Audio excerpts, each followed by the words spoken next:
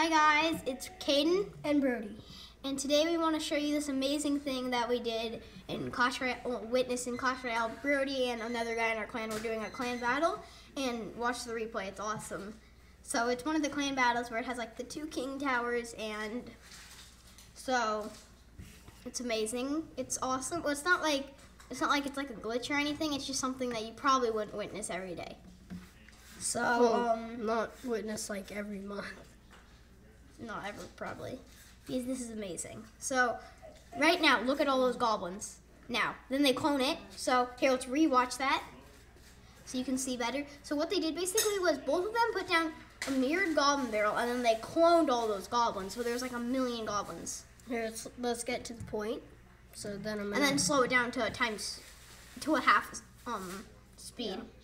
Yeah. Okay, right about now. Really down. Look. So 4 goblin barrels, okay? They both hit the tower, so it's 3 each, so that's 12 already. They must be like sitting next to each other. That's 24 goblins right there. They both cloned it, so that's actually 48 goblins. So 48 goblins on a king tower. That's awesome. So that's all we really had to show for this video. Thank you for watching, and bye.